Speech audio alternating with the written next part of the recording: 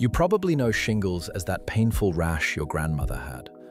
But what if I told you it's secretly attacking your heart right now, and most people have no idea? This connection is so disturbing that cardiologists are completely rethinking how we prevent heart attacks. Here's what's really happening inside your body. The same virus that gave you chickenpox as a kid never actually left. It's been hiding in your nerve cells for decades, waiting. When shingles erupts on your skin, that virus isn't just causing a rash.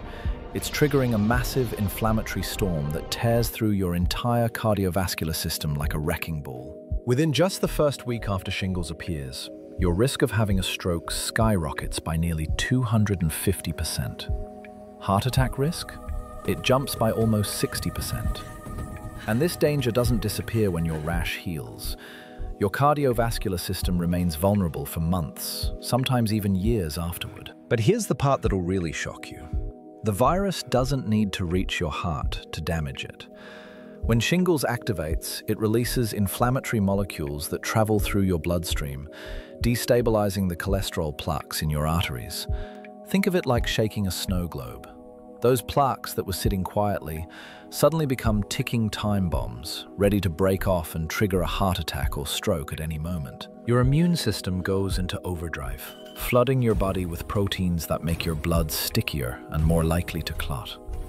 Your blood vessels constrict, your blood pressure spikes, all while you're focused on treating that painful rash, not realizing your heart is under siege. The people at highest risk? Anyone over 50, especially those who already have high blood pressure, diabetes, or existing heart disease. If you've had shingles recently, and you have any of these conditions, you're in the danger zone. So what can you do? First, the shingles vaccine isn't just about preventing a painful rash anymore. It's literally heart disease prevention. Studies show it can slash your risk of cardiovascular events by protecting you from the virus in the first place. If you're over 50 and haven't gotten it, this is your wake-up call. Second, if you do develop shingles, don't just treat the rash and move on.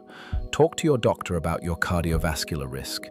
You might need closer monitoring, more aggressive cholesterol management, or adjustments to your medications for several months after the infection. Your body is more connected than you ever imagined. That virus hiding in your nerves could be the hidden trigger behind the heart attack nobody saw coming. Now you know the truth. The question is, what are you going to do about it?